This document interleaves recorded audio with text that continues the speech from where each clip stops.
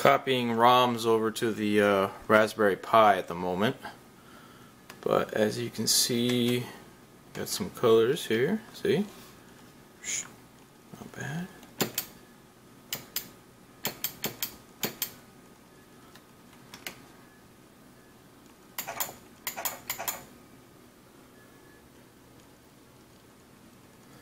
This was about $23 of wood. Bought at Lowe's. So it was pine. Pretty rough wood. Had to sand the hell out of it basically. I went ahead and stained it with Sedona red and put a few coats of lacquer. I even put a little bit of polish on it. Still need to put a little more though. So the T-mold, I think that's about $30 of T-mold. Well, this isn't $30. I bought 80 feet for $30. This is probably about 20 feet. So it's like $10 of T-mold. Got a router to cut the slots. So came out pretty good. As you can see, I am still in the process of setting up everything. Kind of see down here, can't really see, but the control panel is down there. Kind of see the cabling and everything.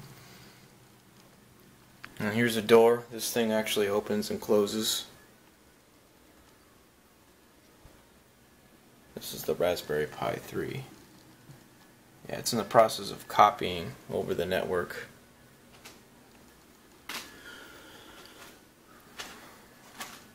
Oh, also there is a $10 piece of plexiglass which was conveniently 24 inches wide and 18 inches tall, so it'll fit perfectly inside. I just put some wood on the sides here after I stained them.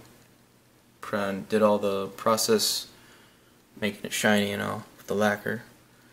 But that's holding it in, along with the back brackets here. I spent, I would say, a total of, you'd see actually, there's the plexi. Probably spent about a total of $350 altogether. But this could easily be done for cheaper, I'm sure.